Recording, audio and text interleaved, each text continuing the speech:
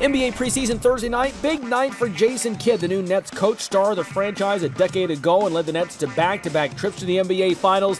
His jersey retired there at the Barclays Center in Brooklyn. The Heat in town in this one. Good stuff for the home team early. Paul Pierce, nice dish there to Andre Bloch for the slam, and the 16-12 Nets lead. Joe Johnson, the fadeaway, and one. He made the free throw. 8 points in the first quarter, 10 in the game for Johnson. Nets really starting to roll in the second quarter.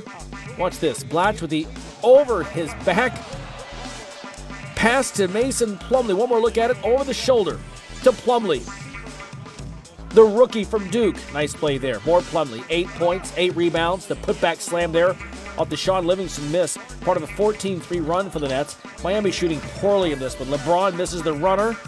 We go the other way. Livingston with the jumper. He played in place of Darren Williams. The Heat, by the way, shooting only 31% from the field in the first half. 44-28 Brooklyn at the half in this one. Third quarter, the Heat come out of the locker rooms and show some life. James to Chris Bosh for the slam. He had 16 points in the game, but the Nets just won't stop. Brook Lopez to Bloch. 10 points, 7 rebounds. The Nets go up 20, 61-41. Now the Heat showing some flashes of brilliance. No D. Wade in this one. On the break here, Mario Chalmers to LeBron underneath. LeBron with 16 points. The only Nets in double figures, LeBron and Bosh. Allen Anderson for 3. He had 12 points off the bench for Brooklyn.